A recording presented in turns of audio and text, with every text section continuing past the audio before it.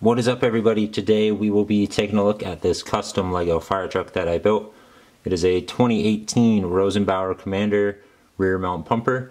It has a 1500 gallon per minute pump, a 1000 gallon water tank, and a 30 gallon foam tank. It runs as engine 20 in my fictional Lego fire department, Loxahatchee Shores Fire Protection District. If you follow me on Instagram, you've seen this before. So yeah, let's just dive into the review. There are a couple missing pieces, I think 5, and I'll point them out to you, but it's not really that big of a deal. Oops, it knocked over my light. So we have the front here. As you can see, it's a Rosenbauer Commander chassis, if it would focus. So on the front here, we have in the bumper an extrication compartment, Q siren, red warning lights on the side. In the grille you have 2 flashing lights, and then 2 more warning lights down here below the headlights. Up top you have a Whelen Pioneer brow light, Whelen Mini Freedom light bars up top here. As you can see, there's 2 missing pieces there. I needed them for the bumper for something. Anywho, you have steps up to the cab. The door right here opens.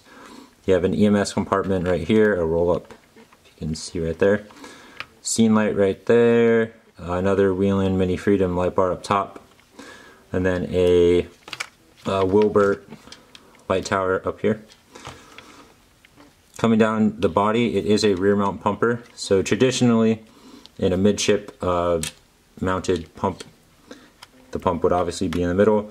Here it's in the rear compartment. That allows you to shorten the wheelbase and also gain a little bit more cubic feet of compartment space. This is also a rescue engine, so it would carry, in addition to the regular engine gear, some more rescue type items like extrication gear, technical rescue gear, hazmat supplies, etc. So you have the compartments here. They're all roll up, custom striping. It's just electrical tape. You have reflective tape on the bottom of the body, the SCBA compartments, red warning light here and here, and then 2 scene lights. On the rear of the apparatus, you can see the pump. Right here is where the missing pieces are. There would be a, well, now you can see how I built it, but there would be 3 of the 1x1 light bluish gray bricks with the clip on them to look like steps, but I took those out for something. But you can see the pump. You have discharges, intakes. The controls for the pumps are in the compartment right here. Then you have 2 more red flashing lights, 2 scene lights. Up top here you have the deck gun. It would pop up and spin 360 whatever you needed it. Coffin compartments, then you have the water and foam intakes up here, and then a generator.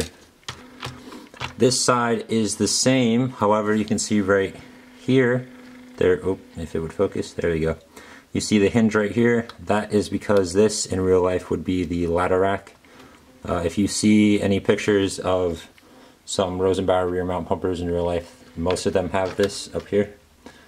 It saves you from having to put a interior ladder compartment there, because I don't think you can with the pump module being in the rear.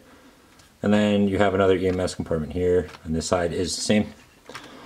So yeah, this is engine 20 in Loxahatchee Fire Protection District, or Loxahatchee Shores Fire Protection District.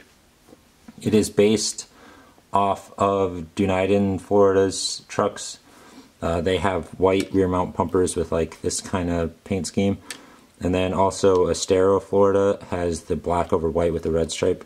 So I kind of incorporated those colors and schemes and apparatus into this rig right here.